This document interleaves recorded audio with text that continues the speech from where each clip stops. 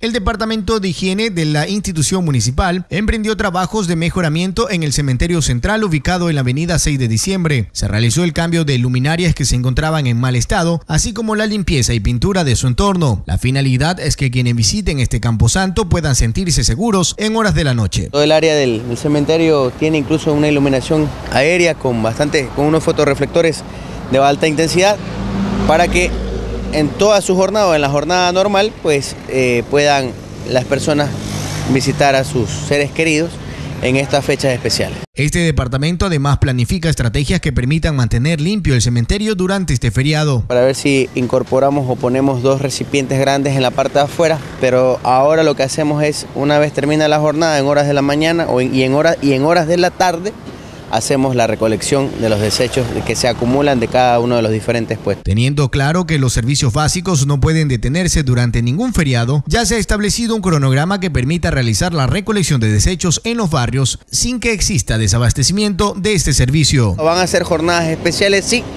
pero vamos a cumplirlo de la manera que tiene que hacer para mantener a Quinindé limpio y saludable, como es el eslogan del alcalde. Todos sabemos que desde el miércoles ya no, las instituciones públicas y privadas no laboran, pero los servicios básicos no se detienen.